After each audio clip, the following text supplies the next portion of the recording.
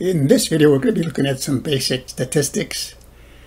When you're dealing with a distribution of values, it could be test scores or just data, and you might want to compute, say, the standard deviation, the range, the mean, the median, the mode.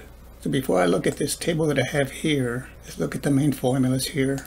The mean of n data items is given by this formula. So x bar is the mean. To find it, you simply add all the values and then divide by the number of values. That's what most teachers use to find the average of, say, a test or a student's homework scores. And then the next formula is the formula for the standard deviation of a sample. There's another one also where it has an n in the denominator. That's if you're doing the whole population, but most of the time you'll be working with a small sample. So this is what you would have. And we'll go over what that is telling you in a minute here. But let's look at this right here. Each one has 5 values. So we can find the mean again by simply adding those values up and dividing by 5.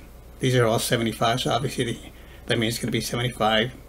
For the second data here, add those up, and again I get 75. For the third one, add those up, divide by 5, again I get 75.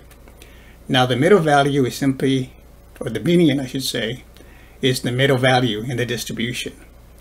So if you have these arranged from small to large, or from large to small, in other words in order of size, the middle value will always be the median.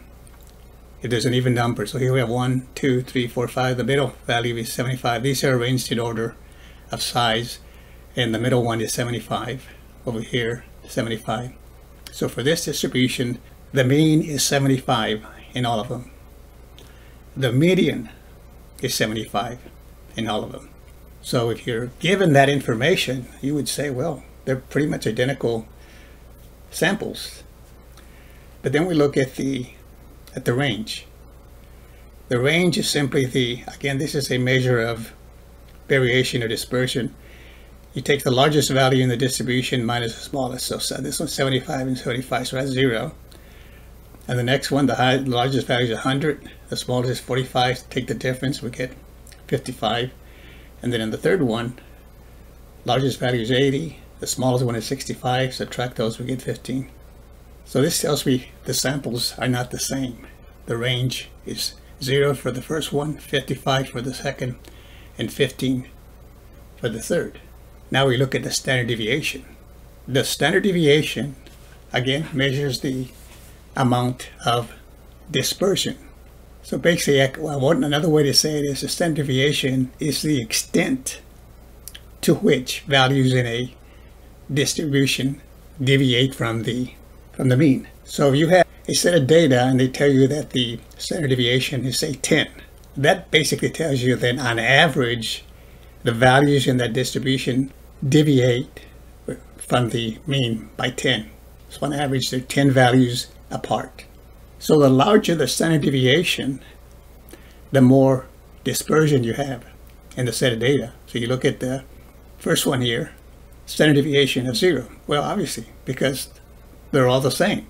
There's 0 distance from 75. Whereas the second one, 21.5. So this one has more dispersion. The first one has no variation. They're all the same. In the second data, we have 21.5. So on average, these values deviate from the mean, which is 75, by an average of 21.5. And you can see that for the third one, the deviation is 6.1.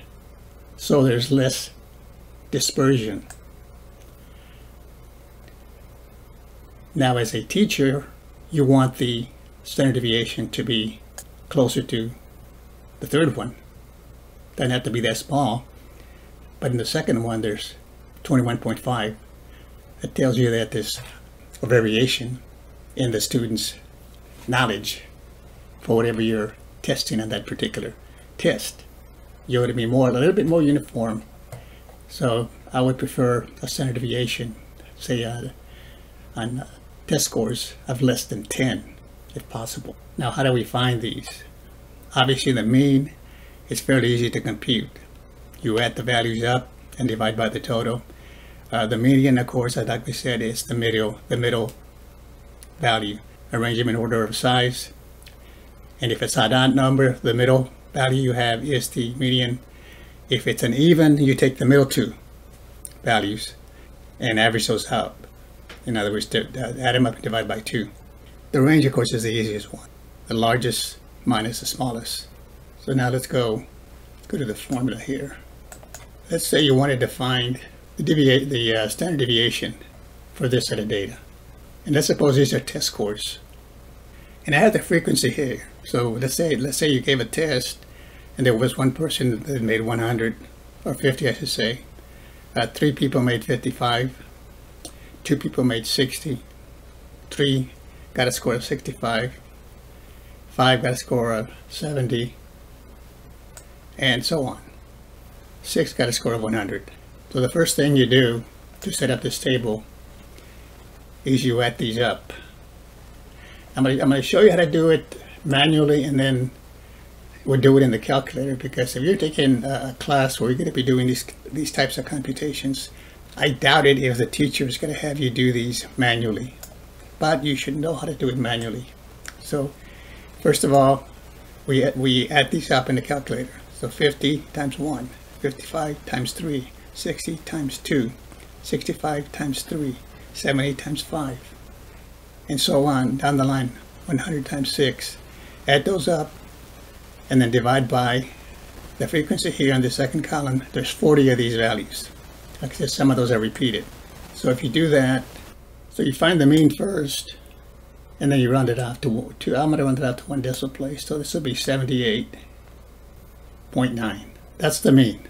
If I add up the scores on the first column, and of course multiply by the incorporate the frequency here, 50 times 1, 55 times 3, all the way down, and then you divide that value by the total number of scores, which if you get from this frequency, which is 40. You divide that by 40, you get 78.9.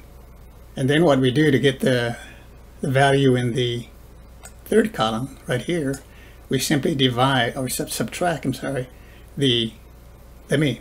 So it's 50 subtract 78.9 gives me this value. 55 subtract 78.9 gives me this value. And so on down the line. Okay, that's how I get these values on the third column. Take the value in the first column, subtract 78.9, go all the way down. 100 minus 78.9 gives me this value right here. And then on the last column here, or the fourth column, all I'm doing here is taking this value in the third column and squaring it, and I get that. Negative 23.9, you square it, and we get this value. Negative 18.9, you square it, you get this value, and so on, all the way down. And then you're simply going to add these, so we hit to the formula. So now you have the squares here, the difference of the score and the deviation, the score and the mean, and then you square them. Got this in the last column. And then now if these weren't repeated here, you would simply add up the last column and plug it into this formula here. Divide by 1 less than the frequency, total frequency, which was 40, so it'd be divided by 49, take the square root. But we have a frequency here. So what you have to do then is this. So it'll be 835.31 times 1, of course gives me that same thing. And then 571.21 times 3. So all we're doing is multiplying by the frequency. 357.21 times 2. 193.21 times 3, all the way down the column. And then you're going to add those up and divide by 39. So that's this formula right here. N minus 1, so that's 40 minus 1 is 39. And then you take the square root and you're going to get your standard deviation. Now that could take you a while. Now how would you do that on the calculator? Now I already have this entered here. So I'm going to go to Stat and then Edit so you can see this. And there they are.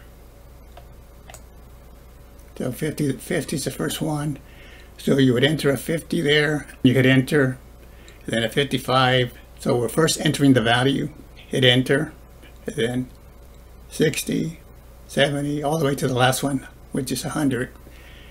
And then the second column, that's the L2, you add the frequency. And that's what I have there. So if I put in 1, and then the next one's a 3, enter, then 2, enter, and so on. Now you have it all set up. And of course the calculator knows the frequency already. So it's going to know what to do. So from here then we go to second and then calculate. And it's always going to be one variable for these types. So one variable, hit enter. Now if you didn't have frequency, if none of the scores were repeated and they were all different, then here you could just hit enter. But I do have a frequency here. So I go to the first note here in the calculator. Look, L1 is the first column in the calculator. That was the scores. And then the frequency was under column 2, or L2. So let's do this second. There's the L1, and then a comma. Now the L2, hit second, and then 5. That gives me the L2. Do this again here. So again, it's second, and L2, hit the wrong one. L2. So there I have it. L1 is the first column that has the scores, and L2 is the frequency. So hit enter, and here's the statistics I need. So X bar, that's my mean. So now you know that the mean or the average for those test scores is 78. And of course we found that if you did it the long way, you already knew that. So it's 78.9 to one place. There's some other information there that we don't need for this one here. And here your standard deviation. The one we want is the S sub x, because that's the one where you're dividing by n-1. And the one for the population, that's where you're dividing by n. You can see there's not that much difference. But the one we want is the S sub x. I'm just going to leave it with S, and that's 14.6 to one decimal place. So the standard deviation is not that large like than the other example that I gave. But this again tells you the amount of variation in that sample. In this case, we're looking at set of scores. Now, in some cases, formulas will use, some more advanced formulas will use the variance. I just label it V here. That's just the score, or the square of the standard deviation. So if you square the standard deviation value, that would give you the variance. Or if in some problem you're given the variance, and they want the standard deviation, you just take the square root of the variance. Thanks for watching. We'll see you next time.